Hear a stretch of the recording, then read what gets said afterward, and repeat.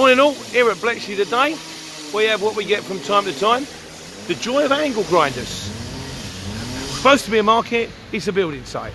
It's the equivalent of turning up and having a car parked on your pitch. It does happen, you get there, you're supposed to set up, there's a car. It normally sits there a couple of hours, you set up around it, and then someone turns up and go, I'm ever so sorry, I didn't know there was a market here today. Don't help me, but there you go. However, this I can live with. What we've had a little bit more of after the very, very hot spell is rain. We've had a lot of rain.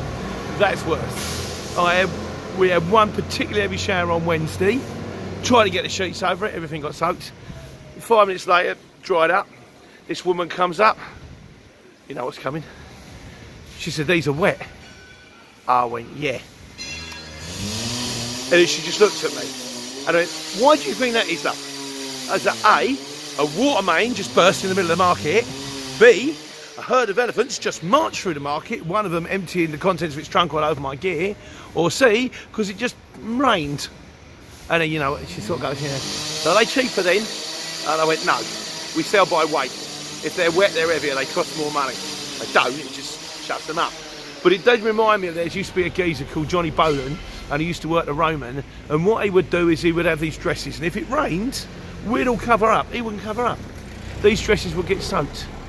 And then when the rain stopped, he would go, any dress you like a £5, it's all wet, it's all in the sale, any dress you like a £5, all got to go. And he was mobbed. Every time he was mobbed.